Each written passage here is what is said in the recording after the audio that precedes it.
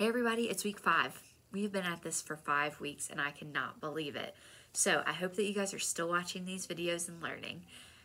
But this week is an exciting week because we're taking our cursive font that we've been working on, and hopefully you guys are like, it's getting easier and easier every day.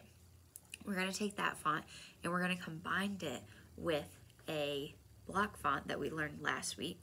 And so we are going to work this week on combining those fonts together and talking about different utensils, because this is really where using different writing materials will help you and get a different look that you're trying to achieve.